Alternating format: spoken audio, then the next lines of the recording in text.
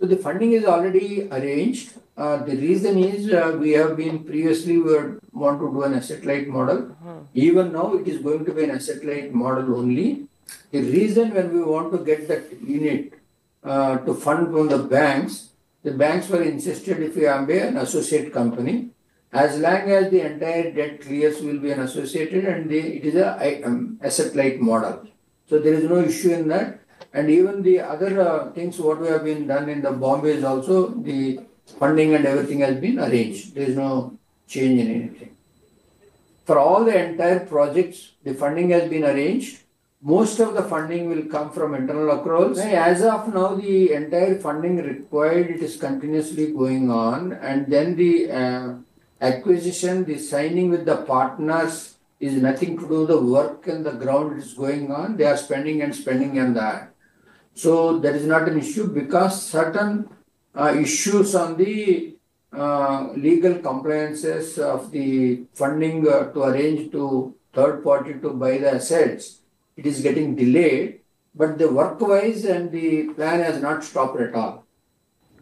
The entire 24, maybe there is an 100 basis points will increase from next 2 quarters, and then 25 and 26 will year on year there will be definitely 150 basis points will increase. Okay.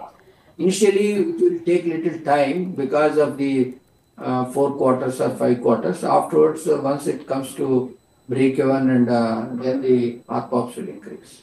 We want to expand. As of now, the oncology is there in only one place, that is in Secunderabad, the flagship hospital. And there is a scope in all the areas because the number of patients are increasing, the aging is increasing, the cancer patients are increasing. So that's why we want to develop this oncology unit in all our existing units, especially the new facilities like Kondapur and the Bombay, Bangalore, all these we are able to work whenever there is a time that is going to come. And we are keep adding in Vizag and as well as in Srikakulam and then Ongole, the Anantapur, the work is already started. And in the existing facility of Secunderabad, we have already bought about 12 years back. That is the end of life has come. There also we need a upgradation of equipment and the changing of these things. So these are all going to take about 3 years from now. Maybe in every quarter we will use one mission.